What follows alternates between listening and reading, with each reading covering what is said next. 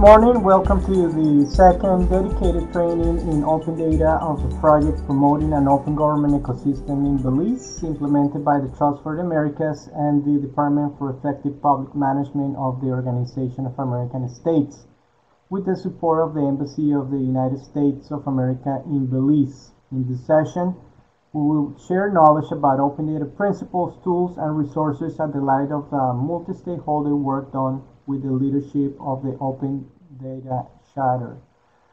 Thank you very much to all participants in this training session, and thank you for our host institution in Belize, CITO, the Central Information and Technology Office, who have different officers connecting to this session as we speak. My name is Mike Mora, and I'm a specialist of the Department for Effective Public Management of the OAS, responsible in this case for the implementation of this open government project for Belize from the OAS side. Today, we especially would like to thank the Open Data Charter for participating of this training session for Belize. The Open Data Charter leads a worldwide initiative that establishes open data principles and resources to support the fulfillment of those principles for those countries or governments, not only at the national level, but also at the local level, who adopt them. So thank you to its Deputy Executive Director, Ms. Natalia Carfi, who you can see in the screen, for joining us this morning. Ms. Carfi is connecting from Buenos Aires in Argentina, if I'm not mistaken, if any of you are not in another part of the world. And I should acknowledge the fact that she's taking valuable time off her busy agenda in preparation to the Open Government Partnership Summit taking place next week in Georgia, in Europe. As mentioned in our last training session this past Tuesday, these open data training sessions that we've started are oriented to a reduced group of government officers, that is you, for the purpose of this project, we consider the Open Government Champion Network of Belize. So this is a very important seed in a very important process that we have started in order to train and build capacities on a small group of officials in Belize. So our goal is to embrace, specialize, and develop skills in this dedicated group of officers that could work as agents for change, willing to innovate and transcend in public service delivery through open government. So I want to thank you for your attendance and commitment. Please as I said last week, do not miss any of the following sessions of the training program, as these sessions have been coordinated in a progressive way. Again, the video and materials related to all sessions of this training will be shared with you afterwards. We encourage you to share that knowledge widely with colleagues and within your own institutions. For questions about the project and how to engage, please contact our project coordinator in Belize, Mr. Henry Wade, who is also connected right now, and you have seen in the chat. He will be actively writing in the chat, and also we're going to hear from him at the end of this presentation during the Q&A session. He will be moderating. As mentioned, at the end of the session, we'll have time for questions and answers with the speaker. So we ask you to please prepare your questions and share your questions throughout the presentation using the chat tool on the bottom right of your screen. Without further ado, I would like to present the speaker of the day, Ms. Natalia Carfi. Again, you'll see her on the screen right now. Beyond her role as a Deputy Executive Director of the Open Data Charter, she worked as the Open Government Director for the Undersecretary for Public Innovation and Open Government of the Government of Argentina.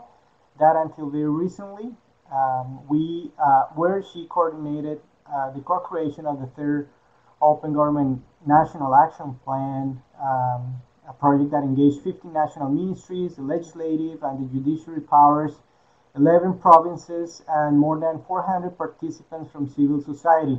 She has also been Open Government Coordinator for the Chilean government during 2014 and 2015.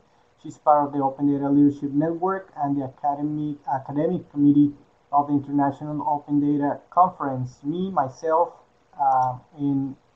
with the Organization of American States, we have worked with Natalia for quite a bit in all these roles. Finally, Natalia will support now the delivery of the Chartered Strategy, engaging with experts from government, civil society organizations, academics, and private sector.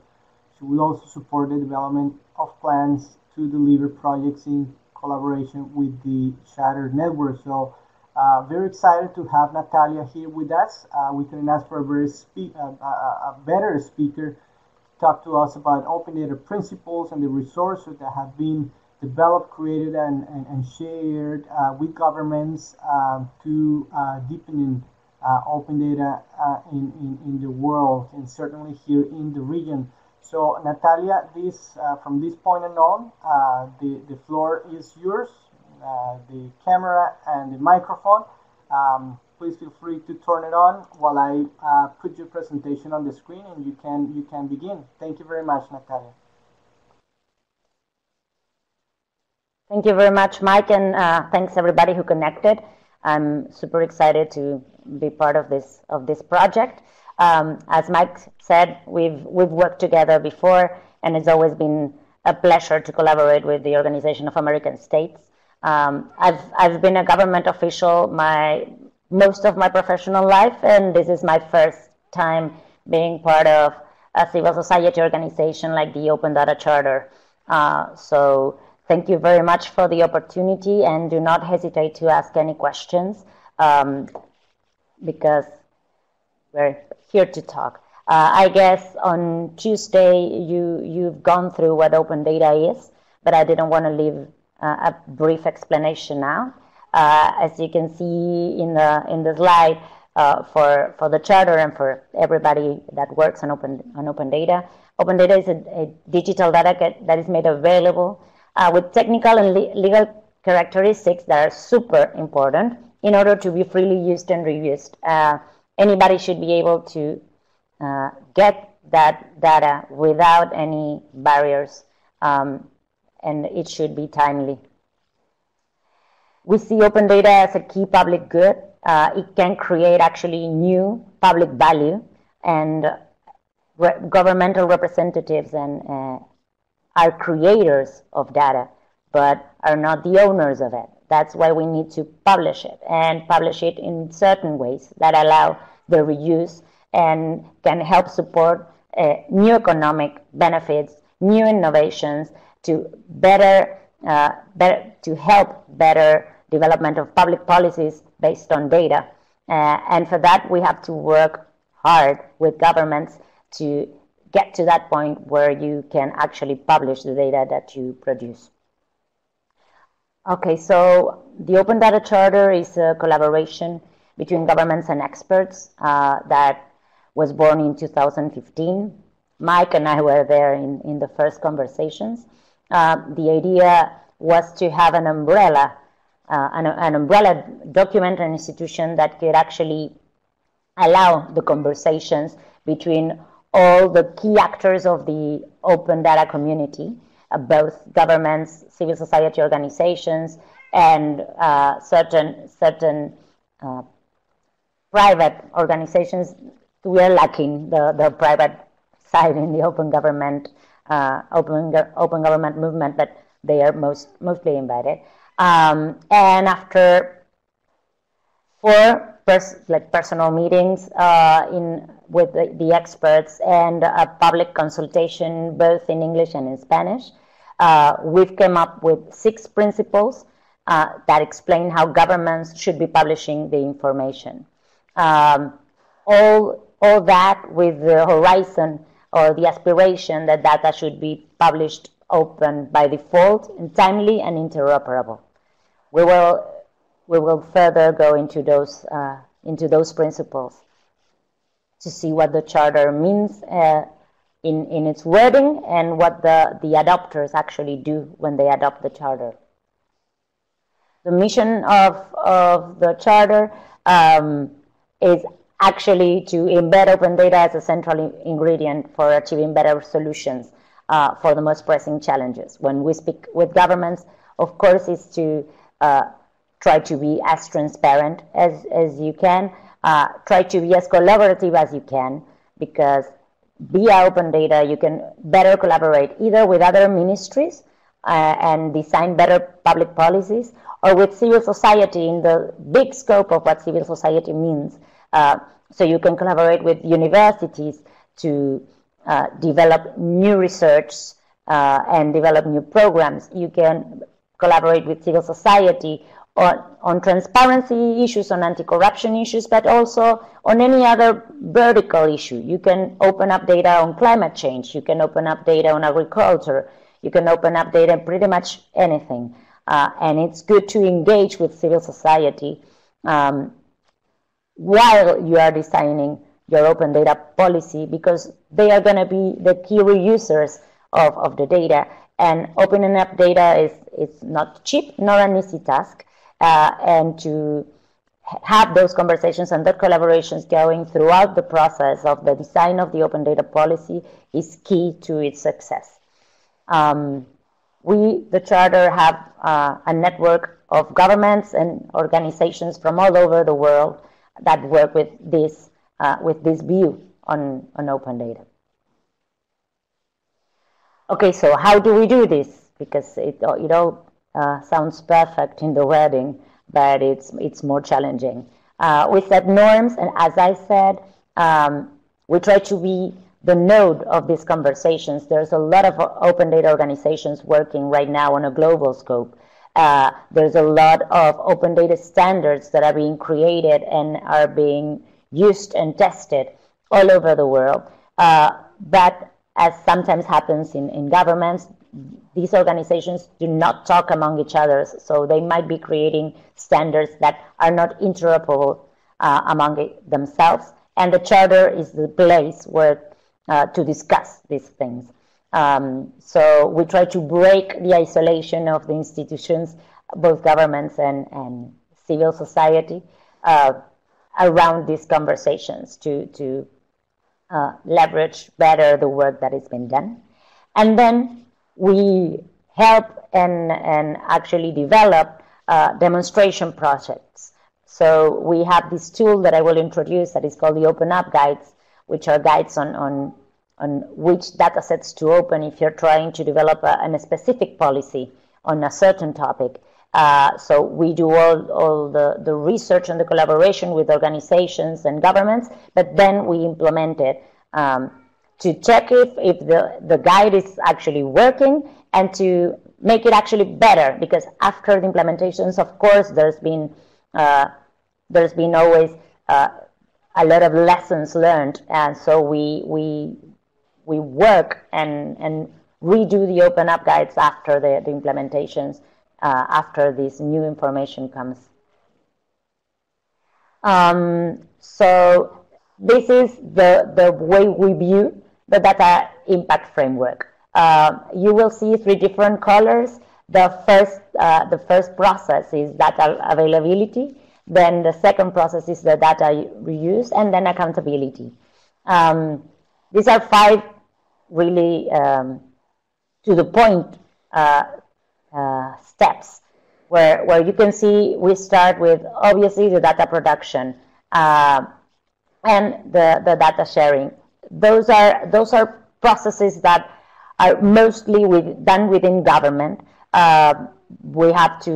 You have to, as government officials, to create the data infrastructure that actually allows this to happen.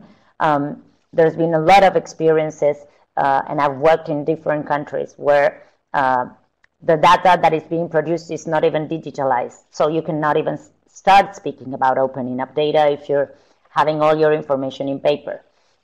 So you first have to focus on how the data is produced within the systems of the government. Then step two would be going to data sharing, and that's, of course, building up the infrastructure to share that data, but also take a very good look and work on the legal aspects of opening up data. One of the first principle of the charter is open by default, but of course that we acknowledge that there's personal data that should not be open, that there's national security data that should not be open, and then each country has its own legal framework that should be addressed in the processes of opening up data, and maybe there's some needed changes in certain laws, and so the legal aspect of it's also super important. As you've seen probably on Tuesday, we need also the regulation of the sharing possibilities of the data that we are opening up. The legal framework that is attached to the data is super important, because it allows the users to understand how they can reuse it, to which cases and to which purposes that data can be used. So it's super important to work on that also. Then, of course, once again, having putting in place the data infrastructure, processing the data, and reaching out to the reusers to take action and start actually reusing the data that has been published. And that is where the open data community, I think, has matured from its first moments when it was born. The first wave of open data portals had an objective of just putting out the data out there, building up the open data portals and putting whatever data sets seemed more easy to open. And it was based on the culture of open up data, and they will come. The reusers will come. They will reuse whatever data the government publishes. And we've been shifting in the last years to a view of publish with a purpose. You have to engage with the reusers first in order to be able to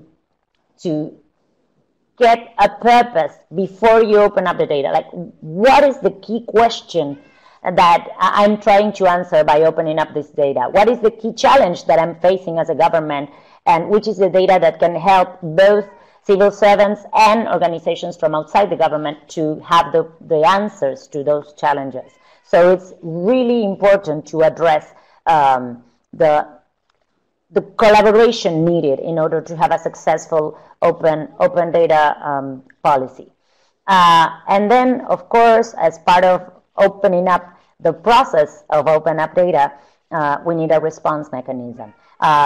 Government should be open to collaboration, to comments, to probably some critics, but we need to have a responsible mechanism to have a proper response to those that are using the data.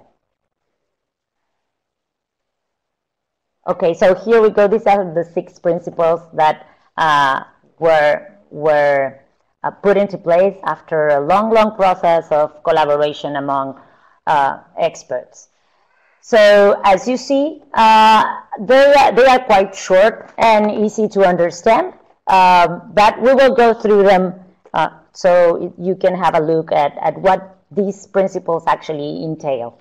So open by default is the first one. It's probably the most controversial one also, because there's a lot of governments that just feel afraid to adopt the charter because of this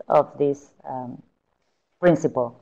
It's a super high bar, but we are not expecting everybody to sign the charter and open up everything they've got.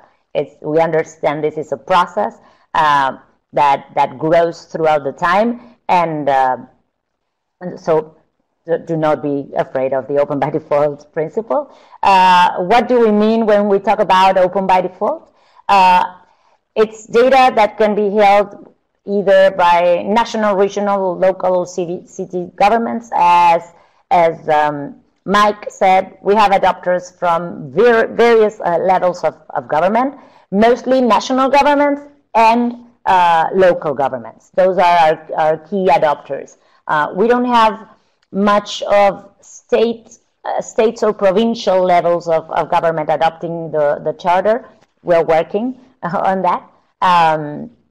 So the idea is to have all the levels of public governments. The international bodies also need to be transparent, so everybody can actually publish data. What we think is that government data is of value to the society and to the economy. We can create public value out of the publishing of the data, and governments by default actually create data all the time, every single day, and that the fact that it's not open is actually held back from the big work that is running a government. We, of course, try to, as I said, be the hub of these conversations and trying to harmonize the open data understanding, the standards, the ways the open data is exchanged, and super important, as I said before, having into account the right to privacy, the use of personal data, the publication of personal data or not, and that is key. You have to have those tough questions and tough conversations while you are developing your open data policy. It's super important. There's been more than one case where personal data has been published, and it's a problem with the rights of people to their own privacy. And of course, governments manage a lot of personal information to better service and better create public policies, but that should be kept within government. What do the adopters do to fulfill this principle? We expect them to be transparent also, so we have all the adoption letters in the webpage and their action plans. You can see here a piece of what they do actually. They are responsible to us and to whoever wants to check what they are doing to fulfill the principles. As I said, we do not expect the governments to fulfill and totally complete the 6 principles at once. We know this is a process and this is hard, but we decided as a community to set the high bar on this. Timely and comprehensive. Of course, it has to do with the need of the data to be published as soon as possible, and there's a lot of value on that. Not every piece of data is actually redone every year. There's, for example, census information that can be updated every 10 years, and that's okay. But if we're talking about, for example, expenditures or public procurement or transportation data, the fastest we publish that data, and we actually the English word and we update that data, the most helpful it is. The example, the super simple example is buses, the data, like the routes and their timetables. And there's a lot of apps that have been created with the publication of that data set on a very updated manner, and so people can go to the bus stops on time and do not miss their buses, and then can actually program their day in a better way. Then, of course, as I've already said, the importance of consultation to prioritize the data for release is super important to get those conversations going. There's a lot of places where there's not an open data community, and so it's good to try to create it, to have those conversations with probably with universities. It's the first conversations to have, civil society organizations. So as you, as civil servants, as part of governments, are actually going through this process of developing an open data initiative and learning about open data, that is also needed in universities and in civil society organizations. And it will be super helpful for your own policy, because there's nothing that is more frustrating than going through the whole process of building up an open data portal and then nobody uses it. In order to create public value, we need the reusers. So that conversation needs to be going. And then, of course, the quality of data. The data should be published in its maximum quality possible, with good metadata that actually explains the data set and allows the reusers to know when the data is going to be updated, which are the legal frameworks that is included in that data set, and the quality is super important for the reusers. Okay, so what do they do when they adopt the charter? These are the list of things. Of course, we need to know what they're going to publish, how they're going to publish, to give us the updated links, the disaggregation of the data they are actually open, and of course work with us on getting this going. We do not want the governments to go alone through this process. Both me and the director of the charter were government officials. We know what is to go through this process, but we need to set the bar high. Accessible and usable is the third principle.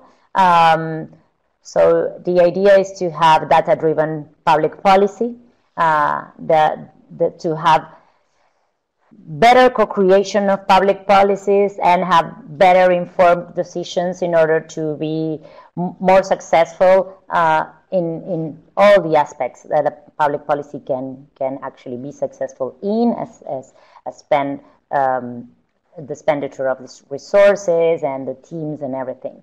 And then, of course, the data, the open data portal, everybody sets up an open data portal, should be discoverable, of course, and super accessible, and not have any bureaucratic or administrative barriers. Like, you do not ask for a login. You should not, in theory, be caring on who is actually downloading the data sets, because the data sets are for everybody. So that's what we look for. Of course, these are the activities that the governments usually do: publish data on a central portal. There's a lot of countries like Argentina, for example, that has one central portal where all the data sets are gathered, but then each ministry has its own portal. And the central portal just takes the information from the ministerial open data portals and puts it all together. It's a good way to encourage the ministries to publish data. They want their own portals, to have their own communications with their own communities, but there should be also one central portal where everybody can go and take a look at everybody's data. Then, of course, work with existing standards. There's a lot of standards that have been developed and are being used, like the open contracting one, and like the public procurement. So we can help out governments that are developing their open data initiatives to take a look at which standards already exist, which are the tools that already exist, so to not reinvent the wheel and to start publishing with the best quality they can. And then if you see F here in this list, the letter F, raise awareness on open data. This is what I was talking about, the open data community in each country. It's super important to help out develop that, because we need the reusers. Comparable and interoperable. So this is what I was talking about, the different standards that have been created throughout the years. We need it to be interoperable. So if each of the organizations that are developing standards just works within their own vision, we might be lacking the possibility to interconnect those databases that are actually being opened. So the data should be easy to compare between sectors, locations. It's super important to have the collaboration inside of government to agree on certain wordings, on certain ways of calling, for example, certain cities, or how the addresses are going to be written into those data sets. Because I've had more than one experience where within the same government there's like 3 or 4 ways to call the same location, for example. It's important to harmonize that information within government, and then, of course, work with the international standards. So this is what the governments, what the adopters, which are always governments, do when they adopt the charter and work with this 4th principle. It's super, I just said it super fast, but metadata, it's super important also. The metadata gives the context of the data set that it's in that portal. It has all the information about the legal aspects of the reuse of that data. It has the information on how updated that data set is. It has the information also on the standards that it's being used to provide that information. It has the information on who is responsible for that data set, and probably, if it's good metadata, also the contact info of the person that is in charge of that data set. The idea is to have as much information as you can that gives context and actually explains what the data set is about. Because government data, when you work with the government data, there's a lot of keywords that for us being government officials, it's super clear. But for the reusers that work outside of the government, those keywords mean different things, or that don't mean anything. So it's super important to have good metadata that gives this context to the data set. And then, of course, the 5th, when we were in the discussion of the Open Data Charter, we had, at the beginning, we had only 5 principles, and then we ended up with 6. This one is the one that where we were discussing and then decided to have a 6th one. Of course, the open data is part of a bigger movement that it's open government, and the idea is that opening up data and having a transparency policy actually allows to have better participation, because all the actors in the participation process will have better information to be able to participate and influence and co-create with government better policies. More information allows deeper discussions and deeper conversations. So it actually opens up the possibility to have a mature conversation and to develop trust in public institutions, because the people know what the government is actually doing and can help in better ways to develop these new policies. The idea is that collaborating with civil society helps out creating more public value, and it also strengthens the government and the rule of law. It's been said a lot that trust in governments it's sinking, and these open government policies, open data being one of them, one of the key public policies when you engage in open government, it's also part of that. Okay, so here are once again the activities that governments do when they adopt the charter. For example, you will see here the Freedom of Information Law or Access of Information Law. That is actually a law that works as another channel for transparency, because it allows it allows, sorry for that, it allows citizens to know how to ask government for data when they are not actually publishing it.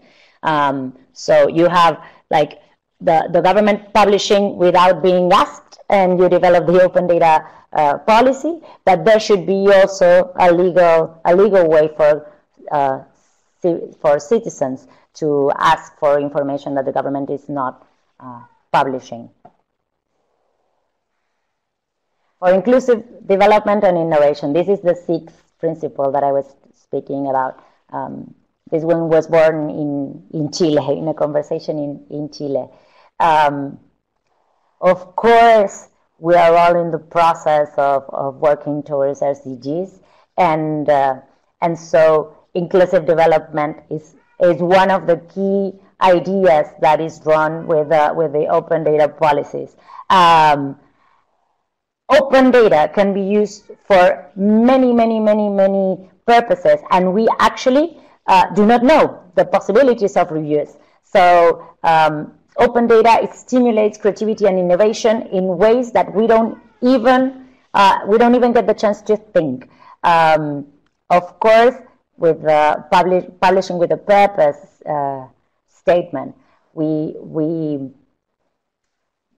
say that it's better to have a challenge and then decide which data to open, but it's social challenges. It's something that we all in the region have as countries. So these had to be part of the charter. And then, as we've been talking about, the government roles that not end with the release of the data. It must, and we must take an active role in understanding the reuse of the data in order to provide better data the next time, and to have more reusers using that data, and to be able to reuse it, our own data. Like, you're working hard on opening up data as civil servants. You should also be working hard on learning how to reuse that data and how to actually develop better data-driven policies. This is part of the activities that the governments that adopt the charter face. So support the creation of a rich open data ecosystem. I've said that throughout my presentation, I think a million times. The idea is to also get to the point where you can co-create data sets with civil society, because they can also help out gathering data that is super important. It's very important to connect with education institutions that can start explaining what open data is and what is the value that can be aggregated with the publication. So engage with schools and post-secondary education institutions. Of course, support research with open data. That's where universities come into place and researchers come into place. This is a new information that they can reach and they can reuse freely. So new research are key, and there's a lot of new reusers that were born out of the open data policies throughout the hemisphere. There's actually data journalism now, for example. So there are journalists that just do their research and their publication based on open data government portals, and they extract their news and their new info out of the open data portals. And the idea is that the last one, empower the future generations of data innovators. The community has grown and has matured. We're still growing, and we need to be able to develop strategies to bring in more people and the new generations to this, because this is only going to grow. This is just a brief presentation on how adoption goes. We need a high level statement of support, and then of course the explanation on how you intend to work on the 6 principles. As I said, we do not intend all the governments to work on the 6 principles at the same time and open up all their data in like 1 month because you've signed the Open Data Charter. We need we will go through the process with you. And that's why we have a resource center. Well, this is part of our network. You can see there we have a lot of organizations that work with us. We collaborate with zillions of other organizations that work both globally, regionally, and locally, depending on the project. So you can see that we would be able to help out with discussions with a lot of other organizations that might be working in your country. And this is what I was talking about. We have a web page that Mike has sent the link through the chat room. I saw there, but I wanted to talk about 4 of our resources. You can then go to the resource center and take a look at everything.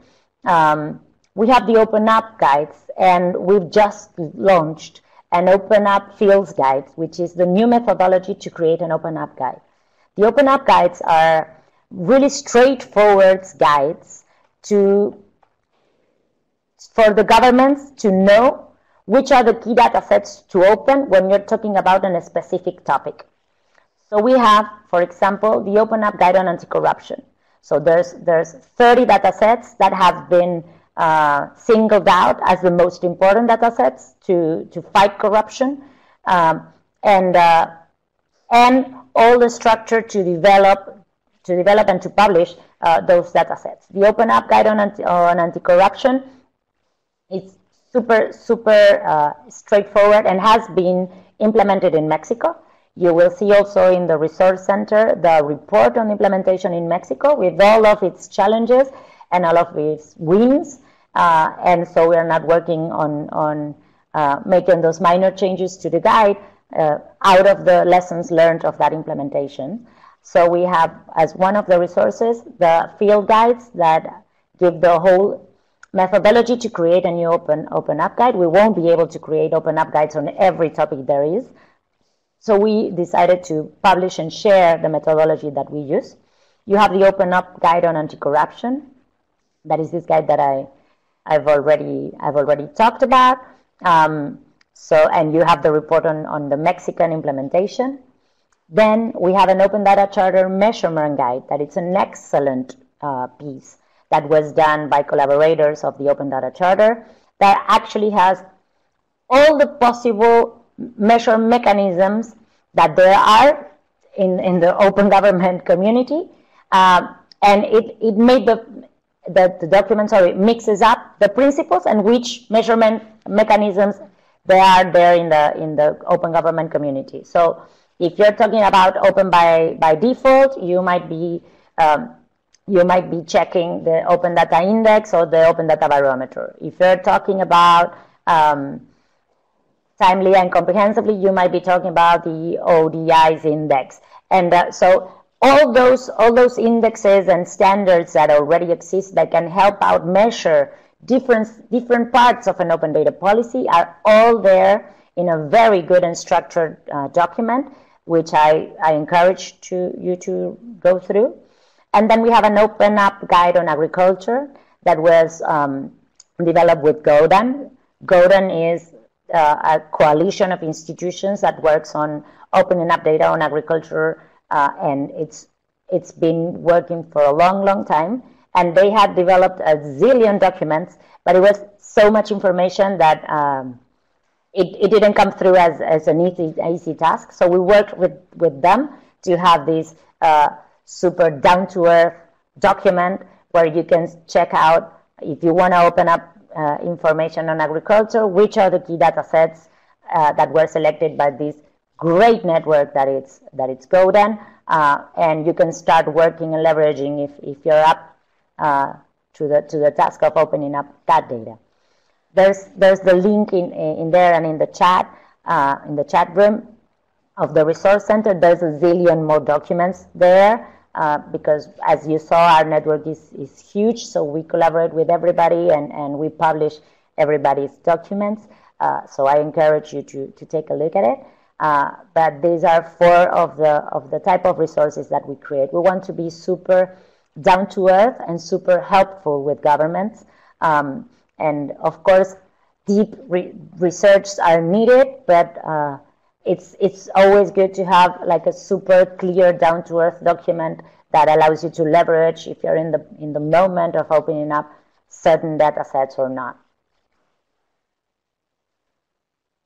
And I think I'm done with the presentation, and I'm open for consultations, questions, comments. I want to thank you, Nati, for the presentation. Thank you very much. Very insightful. If there is a place to start when implementing open data, that should be the principles, certainly, and the open data shatter. And obviously, the value of this beyond the definition of principles on open data, it's that there are resources that have been developed to support implementation of those principles. So this is great because it's basically the basis where any country, any government, either at the local level, national level, could build their open data initiatives. We have definitely stated that in different processes that we had supported from the OAS in terms of policy development, open data policy development, and from the different experiences that we had supporting countries in the development of those open data policies, national open data policies. All of them had taken into consideration the principles of the open data shatter. So there's no need to reinvent the wheel. The principles are there. That's important, and of course all the support that comes with it.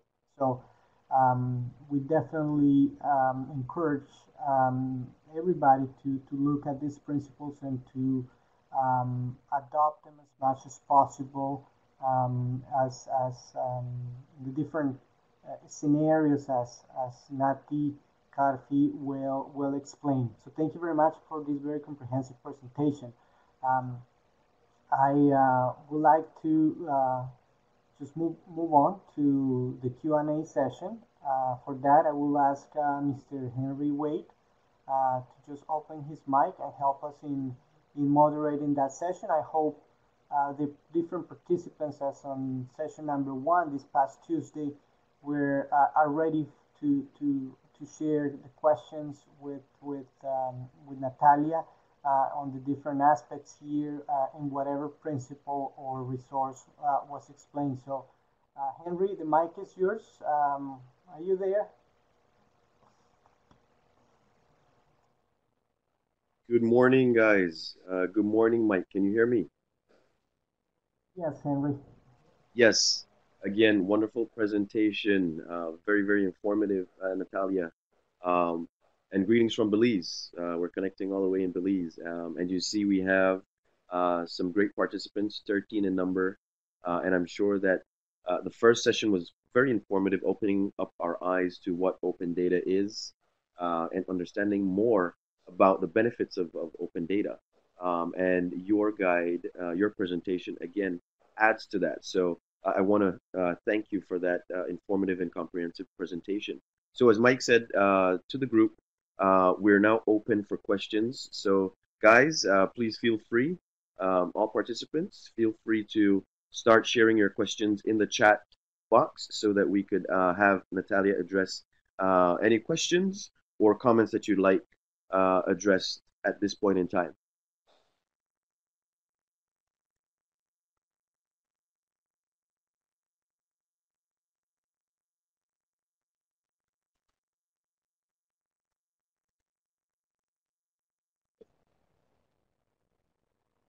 Let me start with one, Henry, while our colleagues in Belize um, get ready with their questions.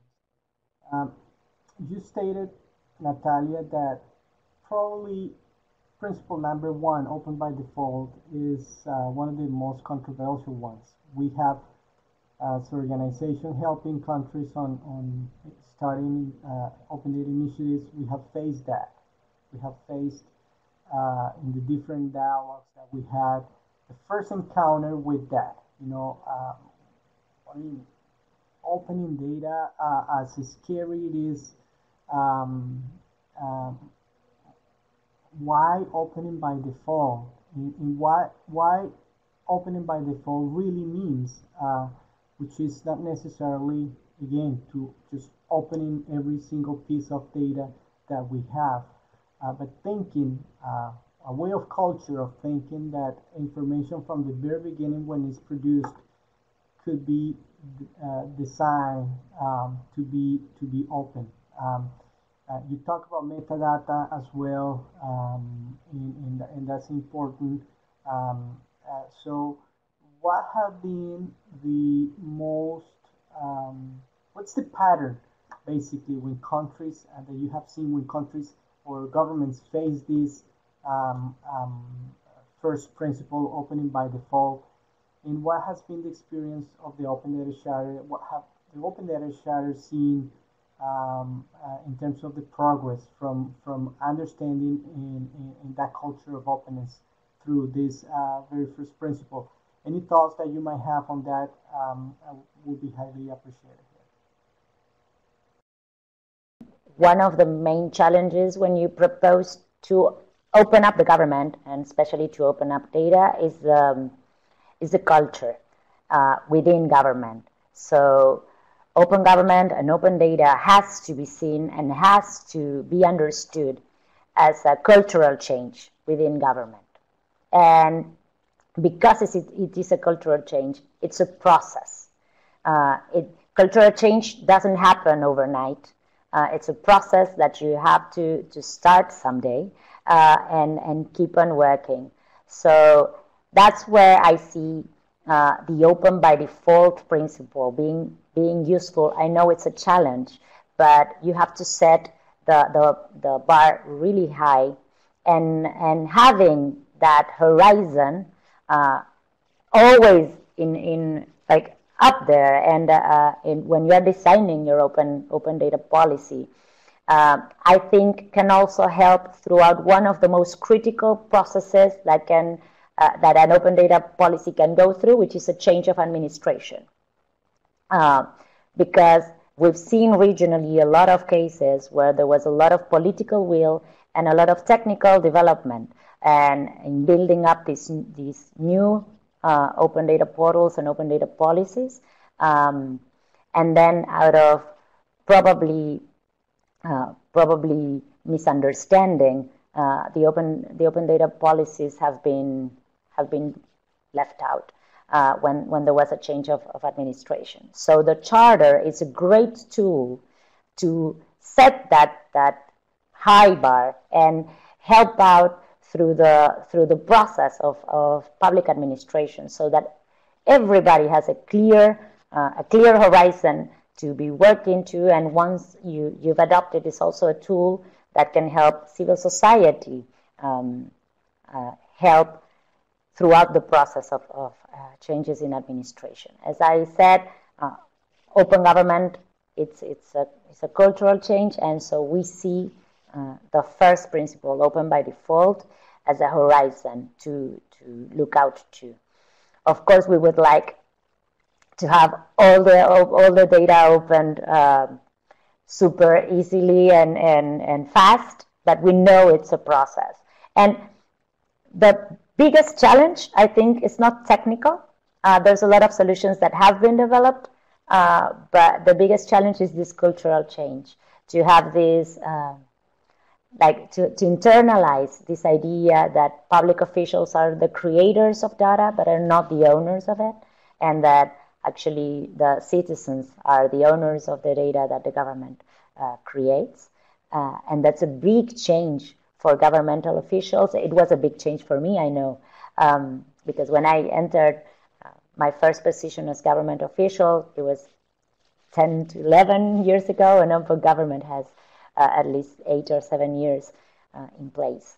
So the discussion around the principle within itself, it has to do with that, that the governments think that they adopt the charter and they need to open up everything right away. And so we've had really big discussions about this.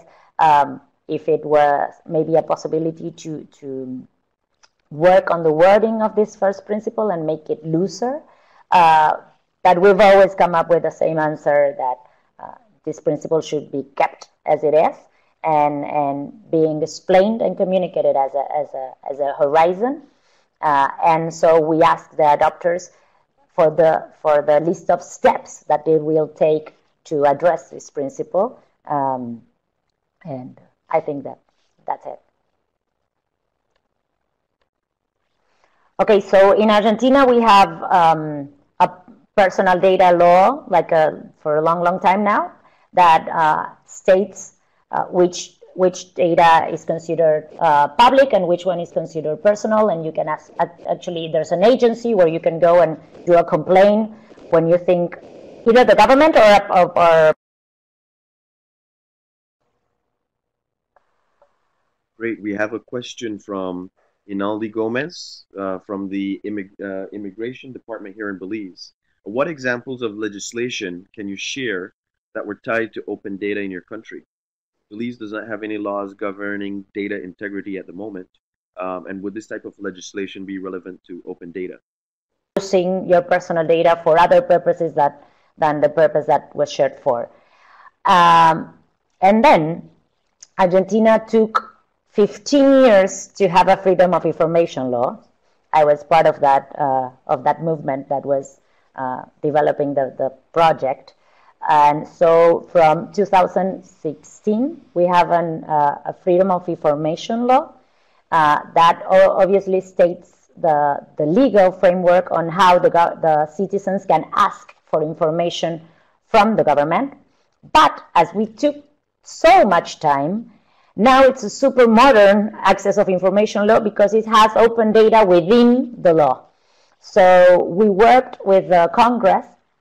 We, as the government of Argentina, because I was part of the government of Argentina at that time, we worked with the Congress on having one chapter on data that should be open by default, and it's key data sets on anti-corruption fight. So within the freedom of information law, we have an open data chapter that states certain data sets that all the ministries have to publish and are now publishing, whether the citizenship asks for them or not. But it was out of a bad thing, which is that we had to fight for 15 years to have a freedom of information law. We ended up with a super good freedom of information law, a super modern one. I'm afraid I don't have it in English to share, but I can share the Spanish link.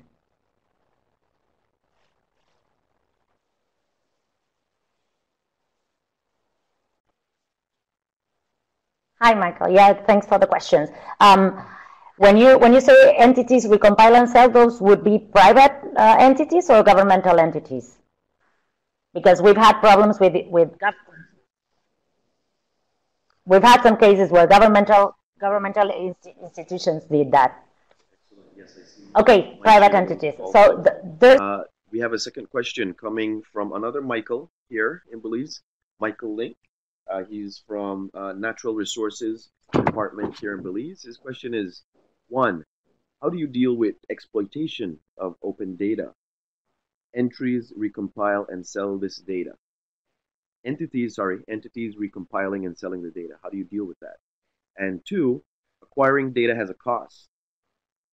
Does this open data come at a cost to the public? Great questions, Mike. Deal with. That's part of the added value chain that is developed out of the open data policies. So if there's a public entity that is reusing the data to create a new business, and then he pays his taxes and his company is growing, so he has more people working for him. That's part of the returns of opening up data. So you don't deal with that. You just try to actually develop better data sets and better high quality data sets to have more businesses created around open data. And you can see a very good example on that the GovLab of New York developed, which is Open Data 500, which is a list of companies in the United States that has as its core business open data. So they called it Open Data 500 because when they first started, they thought they would only find 500 companies, but then I don't remember the exact name they came about, but it was like 1,500 companies at its first year of research.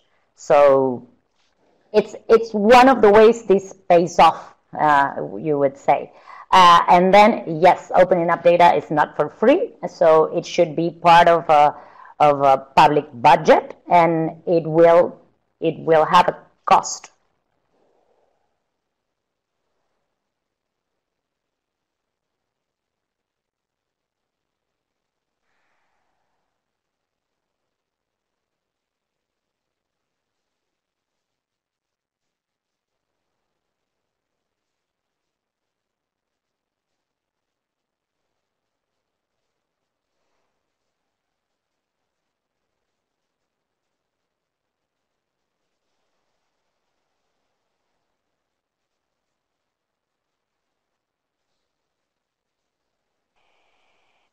Excellent. Thank you, Natalia. Any other questions, guys?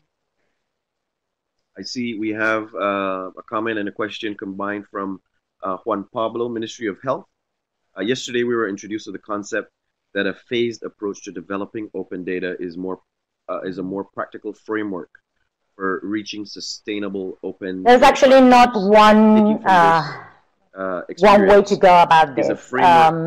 Argentina has ministerial open data portals, and then one central portal that gathers all that information in one portal. Chile has one central portal, and that's it.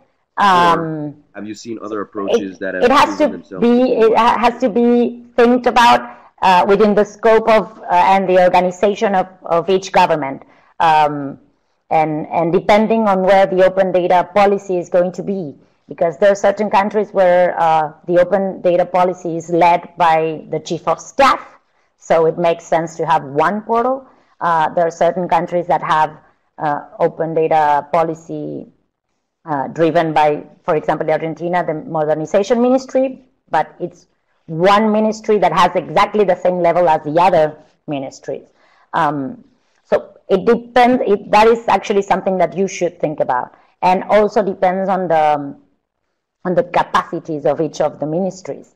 Maybe there's one ministry that is super modern within their own systems and their data infrastructure, and wants to start. But it's always important to have at least one central portal where all the information is together, and then figure out if ministerial open data portals are into place or not. That is totally up to you, and there's not one recipe. It has to do with the idiosyncrasy of each country. So sorry I cannot be more helpful, but we've seen zillion of cases being successful or not, but it actually depends on the country.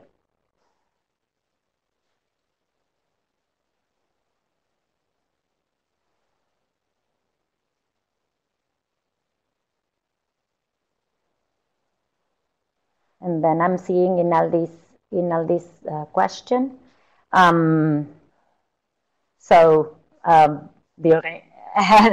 would say the Organization of American States, the IDB, the World Bank, they all have teams that work on freedom of information, open data, and open government. So I would go and speak with them to have this policy put into place. There's actually again, thank you, Natalia. Okay, a template of a freedom of information law that the Organization of American States created. That has been the base of most of the freedom of information laws in the whole hemisphere. It's a great document to take a look at, and of course, then develop the specifics of each country. But I think Mike can talk a little bit more about that. But I think it's international cooperation, the World Bank, the Organization of American States, and the IDB. They all have divisions that work on this, and we collaborate with them, as you can see.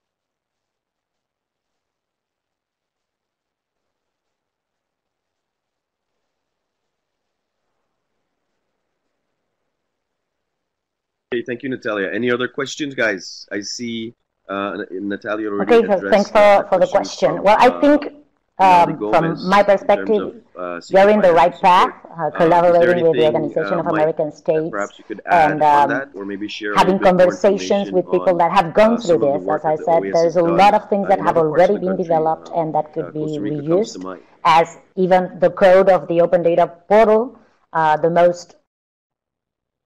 Thank you. Thank you very much, Henry. So, yeah, I think I'm aligned with Nati's response about no size fits all, and that things move in different ways within the countries. And so we had experience, and there's long debates that take place along the processes that we start with countries when generating open data national policies on specific ways to uh, finally publish the open data sets. So we've seen different ways. We've seen the more federate portals, and then the more centralized portals, and also the institutional open data portals as well. So there's a bit of everything. There's a lot that goes with it. What's best? I think it's not necessarily for us to say, but for the different um, dynamics within the country to figure out. And that has to do with what is more effective, what is more efficient, and what is also not so much cost, or what that is also cost effective. Let me put it that way. Um, but it has to do also with the different administrative and arrangements within the country.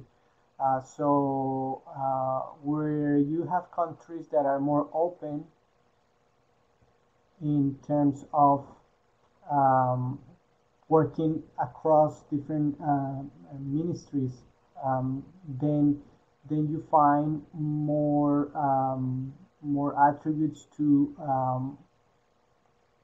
get ministries to use a more centralized portal, if that's the case. When you don't find that, then you start disaggregating. But the important part here is one thing that I mentioned on the chat, and it's actually that whatever policy or whatever initial open data national guides are developed um, should prioritize on talking and encouraging um, the quality of the data, so that regardless of what's the final arrangement on a portal or how the information is going to be published at the end, you make sure that the quality that will be published follows certain guidelines that are agreeable by everyone, and people can match.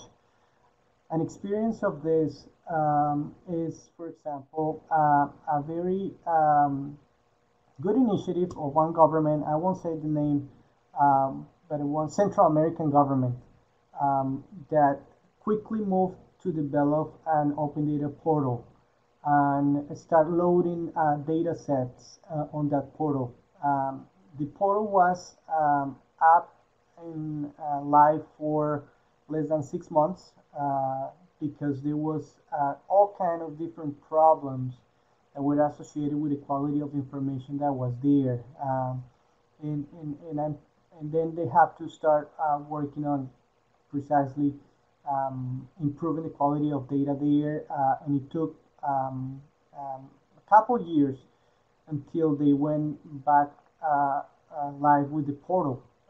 And that had to do with going back and start working with different institutions about an agreement on how to publish open data and so on and so forth. So you have a lot of that, a lot of countries, a lot of governments running to get a portal up and running without taking into consideration the actual data and how to go about publishing quality data there. So it has to do with how you can move a government to arrange within itself, find those arrangements that could be that can make this effective, cost effective, and also viable. But it works different in different countries. Let me add to the question something about the usage of information and value gain, gaining economic gain out of open data as well. And I think there's two things that there's one thing that Natalia pointed out, and is that the information is it doesn't belong to anyone necessarily. No, it's public data, it's government data, it's data that has been gathering throughout the function of the government. And so, in that sense, yes, it belongs to the institution who gathers it and is publishing, but is published in a way that is to be used, freely used. So one thing that is encouraged under open data is actually to get value out of the data that is opened, and that is important. It could be social value, it could be a public service, it could be actually economic gain out of it, but it's transformed. So there's two things to it. One thing is actually getting the data set and selling it, which is not open. It's not what open data is looking for. And the second thing that is most important is actually getting that data set or data sets, whatever it is, transforming it, giving it value, and then developing new products, new services and that could lead to economic gain. Now, that is what open data is also looking for. In my presentations on open data, I show a slide of the economic value of open data in Europe. I don't have it here handy, but probably I will share it in a general presentation that I have. There's a lot of value on opening that could be economic value that could be gained out of opening data. And it's not for the government to be the intermediary who take that information and generate value on it. Now, some ministries see value on certain information that is open from another ministry. They take it also. They become intermediaries on adding value to that information, but it's not necessarily the end user. But as a part of its own functions, it works. I think I mentioned it on the last session, specifically information on the environment, climate, and other things are of interest of other ministries as well, who might need that information, and so they become intermediaries, add a layer of information, an application, and it's used for their own purposes. The same happened with outsiders. The third parties, outside government, could take that open data and add value to it. I leave it there. Thanks, Mike. So in terms of other questions, guys, I see we have different comments coming in. Do we have any more questions for Natalia or Mike? Feel free to share your comments and questions in the chat link, guys. But I had a question, Natalia. in terms of the creation of that open data policy, seeing that this is such a new concept here in Belize, we're really uncovering the different benefits, understanding what open government is, and finding out how we can use it to better the lives of the average citizen here in Belize, and with such a tiny population. Um, uh, what has been your experience for new developing countries embracing open data? Because again, it's so new to us. There's still a lot of education that needs to take place. There's quite a bit of work that needs to get done, which is part of the project that we're working on. But from your experience, again, how have countries new to open data embraced it, and what would be some of the uh, recommendations or takeaways that you've seen with those countries embracing open data? It's its code is open, and you can actually create your own open data portal without spending one dime on the code. As I said, opening up data is not free. There's a lot of peer-to-peer learning that you could do, and probably the best recommendation I could do is to try to figure out which country was in the same position you are today, and have a clear conversation with the public officials. You will get to experience. There's a lot of super honest conversations that you will have with the public officials that have developed these processes in other countries, and they will share the do's and the don'ts. Then another thing is to have the proper team in place. You need to have not a like a super big team to get started, but you need to have the technical support, the legal support, and of course the the political support. But as far as a team, you need to have people that understand about data infrastructure, about data sets, about data mining, to develop those data sets that will be published, a good legal advice, so you can put all the legal framework in place. And then, of course, somebody or some team, because this is important, somebody in charge of the connections outside of government. I don't know if it says public relations or whatever, but you need to engage with outside actors to develop this policy and to collaborate while you're developing this policy in order to have a successful open data policy. That would be my advice. And then to start publishing, to understand what that means. Gathering. You don't need to have like a zillion data sets to open up your portal. And the process of publishing and the process of creating some challenges around those first data sets, and so gathering community around that first version of the data of the open data portal. You don't need to have everything in place. Like, I want every ministry to be involved in this. Those are conversations that will take place because this is part of a cultural change.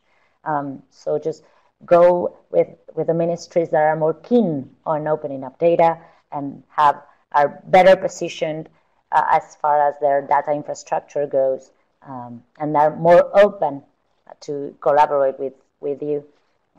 I see here at least 13 people that are going to be working on this, and that's a pretty good number to get started. But those would be my recommendations. Just a lot of peer-to-peer learning, and because there's people that has gone through what you're going through right now, and there's a lot of lessons learned, and the community of open data in the region is super collaborative, and Mike knows about that because he's been working on this for a long time, and government officials are super collaborative, and civil society also.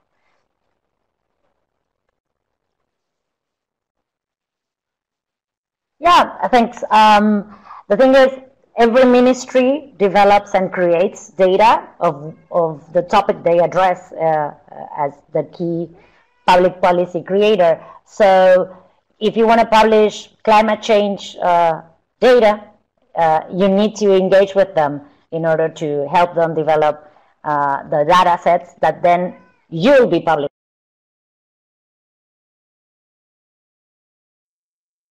Great, thank you, Natalia.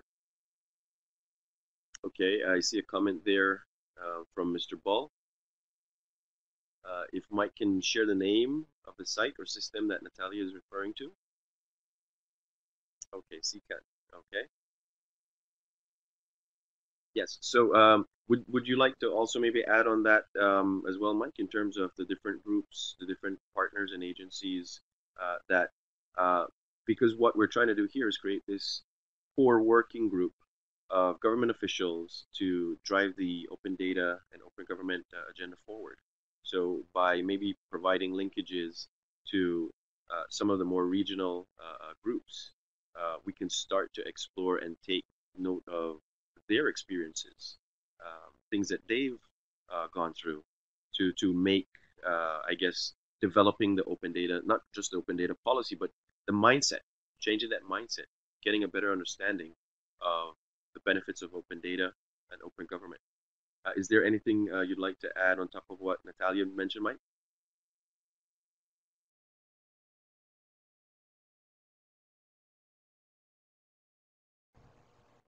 Henry, I'm sorry, I lost you on the last question. No, I was just saying, seeing that we're creating this core group of open government and open data champions on the GOB side with the participants here in this training session. I was just wondering if you could also add, or if there's anything else to add on what Natalia mentioned in terms of the regional groups that we could perhaps create those linkages with, so that our Belize core working group can liaise and start communicating with them.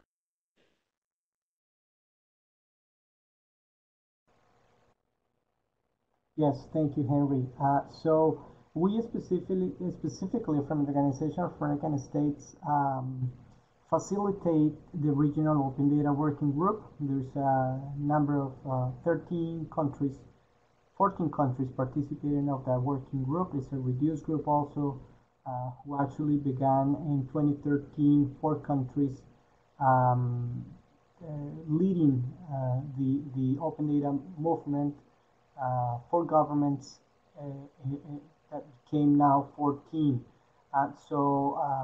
Those countries, that working group is hosted in a network called the Electronic Government Network of Latin America and the Caribbean, HEALC, where CITO participates in participates in the network, not necessarily up to now in the working group. And I think that working group is what is linking to different exchange scenarios to improve open data at the regional level, and of course to be a support group for those processes at the national level. That's important. So at the margins of an upcoming regional meeting and international meeting that will take place in Argentina in September, this working group will be meeting, and we will discuss in different scenarios. It will work on its own work, setting annual plans on open data, and reaching objectives that the group sets for. That's important. For example, one of them currently being worked on by Argentina is developing a regional metadata framework. And Argentina is leading that process together with other countries. And by the end of this year, there will be a regional metadata framework, and that will be a resource for all countries, so all countries can tap in, including Belize. That's important. That's just an example of the work of the working group, and we're gonna be doing that. The other scenario is actually getting together with other leaders, open data leaders of the world, since this will be an international open data conference, to share experiences. In Latin America, the good news is that Latin America, it's a driving force for the advancements of open data in the world, and that's also good to say. You have countries like Argentina, Colombia, Mexico, Uruguay, Chile, who've been at the leading front worldwide in regardless of those countries, uh, many of the other countries of the region are being very supportive of the different open data processes. And so we have in Latin America the most vibrant open data ecosystem that is made up of governments and civil society together. And that's very important. That's one product that we have to show as a region. The second one is actual commitments at the highest level. In this year, we reached two important commitments to use open data to combat corruption at the margins of the Summit of the Americas, where presidents and chief of states agree to use open data, and that's the first commitment ever made by a region as a whole in open data. You find commitments by groups of countries like the G7, the G8, the G20, but not necessarily as a region that is very diverse to use open data. So we conquered that. That's something that we have to show. Another product that we can show the world. That's important. And the second commitment that follows that one of the Summit of the Americas this year in Lima, Peru, is the also the political commitment set by the General Assembly as the Ministries of External Relations or Foreign Affairs of the countries of the Americas to pursue that commitment set by the presidents of using open data to combat corruption. So all those things have been achieved thanks to the work of this network, and so we hope that those networks could continue being a resource now for Belize. That's what I get my passion to work on this from the Organization of American States because I know countries are doing it and doing it well and are supporting other countries in this process. Policies are important as well as technical aspects, and so this very own training session is result of that, and we hope it will be effective also in Belize. Excellent. Thank you, Mike. And thank you again, Natalia. I see in the comment section, Natalia is addressing a comment by Inali Gomez, again from Immigration, on the question being, or the comment being, so you're saying that open data cannot be achieved by just one department in government, but by a collaborative effort from every government entity that can form a core committee along with representative of outside stakeholders that can collaborate as well and contribute. I saw you have two comments there.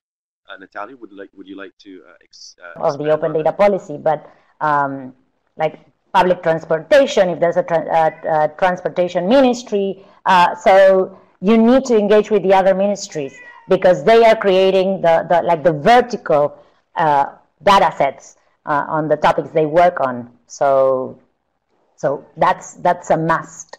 Of course, there's going to be easier conversations with certain ministries and tougher ones. But in order to be able to publish, you need to have those conversations with them and engage with them. And then, as I said, it's really important to help develop the reusers community also, so that when you open up data, there's actually somebody there expecting it and reusing it and creating this added public value. Policy. No. It was politics. Yeah, I have to be bluntly honest. There wasn't much political will for the law to pass.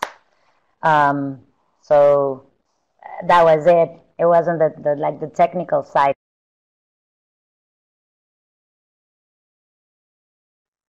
Excellent. Thank you, Natalia. Are there any more questions, guys? Please feel free to share your questions. I know we're at 10:30 at this moment. So maybe another 5-10 minutes. We open for discussions, comments, questions. Is that okay, Mike?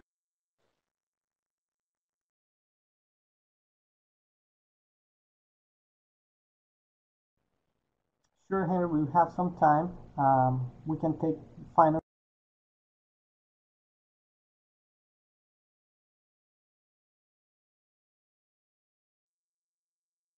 Natalia, you'd mentioned that Argentina took 15 years to enable its legislation, which you noted is quite an advanced piece of legislation. Could you share with us the process and why such a long period of time? Was it On a the lot of scope of the legislative law and hurdles the to get technicality, but across? Was it as I mentioned, and then Mike just wrote no on the support? chat, there's this baseline Politics. that was written by the Organization of American States, and there's a lot of countries to learn from that have already developed their own freedom of information laws. In Argentina, I think it had to do with politics and agreements or disagreements among political parties. It didn't have to do with the with the technicalities or even the implementations. It was mostly that. The one good thing was that as we took a lot of time, now we have a really modern freedom of information law. But it was mostly that. I have to be bluntly honest. I think it had to do with different things. The president introduced a new law project, so that was a statement of a political will. And then, unfortunately, like every country in the region, we had a lot of corruption cases, big corruption cases that were starting to pop up, and so there was. And how was towards the end? How was that overcome? Seeing that politics, which in pretty much all of our countries within the region plays a huge part in the development of the country on a whole. How was those political hurdles overcome? Did we see? Did you guys see in Argentina new thinking, forward thinking by the new politicians that took power? Claim to have these law and other laws passed through Congress in order to be able to fight corruption within government. So there was both a momentum from the politicians and having the president introduce this project, and like a Argentinian momentum on anti-corruption. Everybody was talking about that, and this piece of law is one of the key laws in order to have a proper anti-corruption policy. So I guess it was just at a time where everything aligned, and the political will. We had a good project, and these scandals that unfortunately pop up moved forward the process. Thank you very much, Mike. I just wanted to say thanks to you, thanks to Henry and everybody that connected and asked good questions. You can reach out to me as many times as you want. The charter is there for you. We will help as much as we can, and Avi is just if you want to keep on.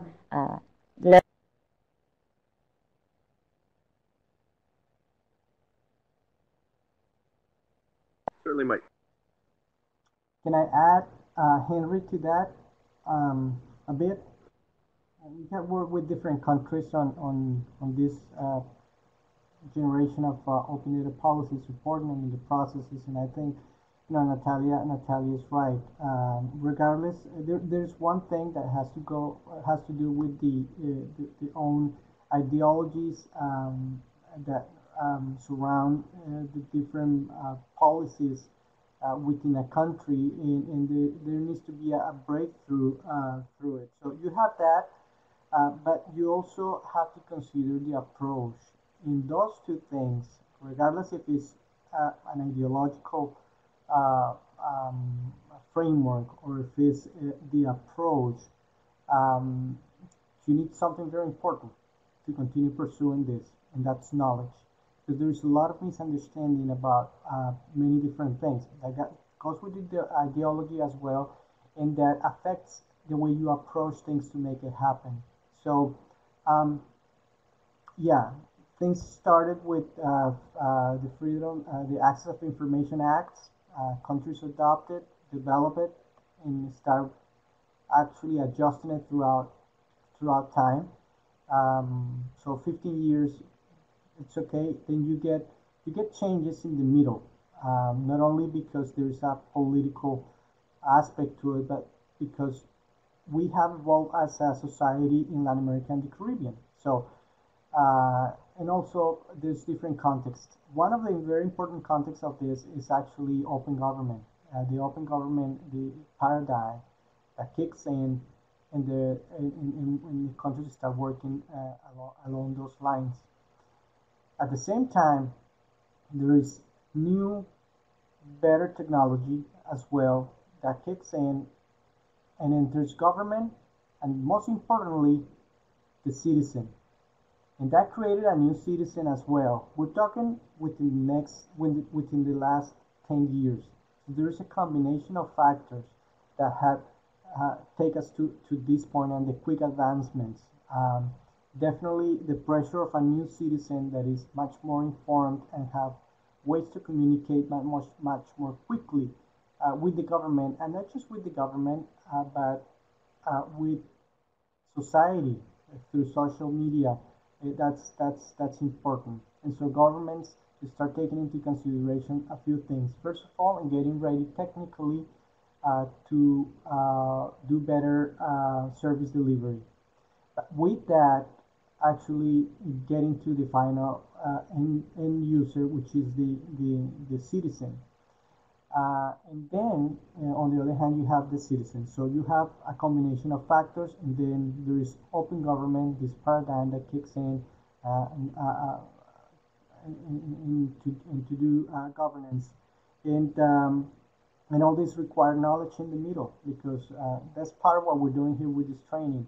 The misunderstanding of many things that have been actually holding back policy improvement.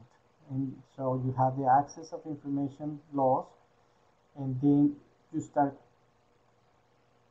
tweaking here and there to make sure that we're not talking now only about passive transparency and active transparency, whereas access of information is considered the passive transparency and open data is more the active transparency. So you have those two things that will lead to the same place, just giving information to whoever requested the information, but not now who request information, but just make it available and having citizens and people informed. And so that's important. That goes along, and that's a mindset change that is start making precisely improving those legal frameworks. Then there is a difference between a policy that is worked on under an executive order, for example, or a decree.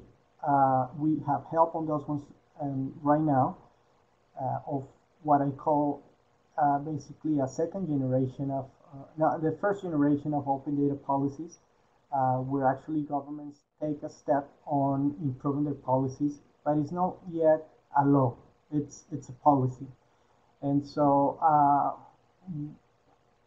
then what we see in this progress is that at some point, probably some countries much more closer to others will make a jump to making it a law. We're not there yet, but as not as an access of information, but as an open data policy, there will be open data laws, but that will take place also in that it's also complicated when it goes through a process to be approved in Parliament. Of course, different that when it's a policy and it's agreed by cabinet, by the ministries, and signed by the president. Now, the other part that goes with it is that these these new policies, are also embedded in the commitments that the countries have made to the Open Government Partnership. So, in response to the commitments that the countries made internationally, then the end result is having new policies. And so that's good because the countries are committed to it and they have to respond to those commitments. And so there's new policies there too as well. Um, and so there's different frameworks that are out there, OGP, Open Government Partnership being one of them, that has also support that processes. Thank you. Henry, we might be leading to the end of the session, but let's see if we can wrap it up if there are no more questions. And I know also Natalia has more things to do, a lot more things, so we thank her for her time. And we agree all, including with the participants, that Okay, thank you, Mike. Thank you again, Natalia. I do believe that I think we've exhausted in terms of questions here, Mike. As you rightly mentioned, it's been a very informative session. I know I gained quite a bit of knowledge, and my participation or work within the project is informing me tremendously on open data and open government. So again, I want to thank you, Natalia, for joining us today and sharing with us a very informative presentation. I know, Mike, we're going to be packaging together the chat info and presentation to share with participants as well as the video. I know that they're eager to review the materials as well. And as soon, if there are any other questions, guys, at the end of the session or later on during the course of today, until we meet again next week, Tuesday, please feel free to email me. I'm going to be sharing again my contact information in the chat. And also, please feel free to join and like and share our Facebook page in terms of getting the word out on the project and what we're doing. There's a lot of exciting work coming up. I know Mike is going to agree and agree with me on that. So look forward to a lot more activities with regards to the project. With that said, Mike, if there's any other closing statements, comments on your end, Natalia also.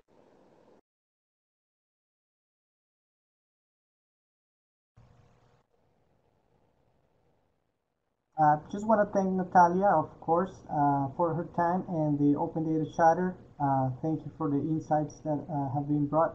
A partner of the OAS, and we're happy to do so. There's different works that the Open Data Charter will continue to do. One of them is revamping those 6 principles, work that is being done already globally, and will be also done in this international and regional conference that I mentioned will take place in Argentina in September. So there is work that continues to be done with the Open Data Charter. I want to thank you, Natalia, and the Open Data Charter for that. And just for the participants, just to leave a side note on this, as this is our second training session, and we see a particular instrument that contemplates to be adopted within this group that we're training, and of course the work on this project promoting open government ecosystem in Belize that has Mr. Henry Wade on the ground in Belize. We will make ourselves available to support as much as possible the development, the improvement and advancement of open data in Belize, and that's what we're doing here with this. Hopefully one day the agreement of this group, the different activities that we're going to have on site to in Belize, and the support and technical assistance that we'll be giving to Belize within the framework of this project could lead precisely to the adoption of these principles and could facilitate that. So for that, I just leave it there, and leave you with that, so that we can work throughout the rest of the project along those lines. That said, that's all on my side. Thank you, Henry. Thank you, all the participants. Thank you to Cito again, who's connected and who's our host. For the next sessions, we will also accommodate, as Henry's been working and coordinating with Cito, to have you all together in the Cito training session, in some of these sessions, so that you can all gather together get out of the online phase of this and get into the actual live phase of this together with Henry.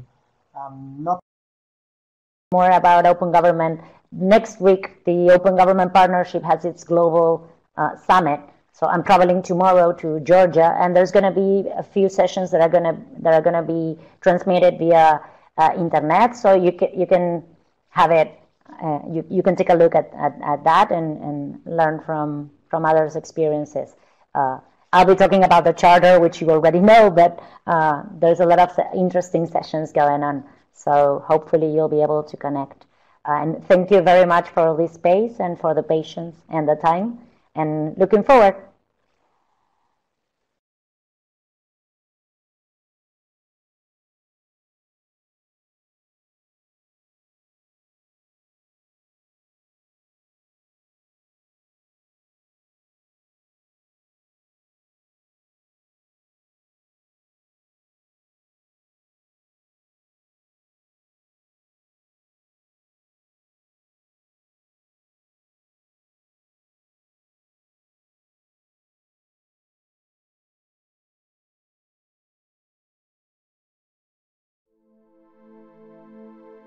Okay, with that, I guess it's official. We close this session. Mike, Natalia, again, a big thank you connecting with us. Mike in DC, Natalia in Argentina. And we look forward to another session on next week, Tuesday, Mike. I believe that's starting at 10 a.m. Just another reminder to our participants here. 10 a.m. Tuesday, July 17th. All right. So again, thank you, Natalia. Thank you, Mike. Thank you all. And have a wonderful day ahead. And safe travels, Natalia.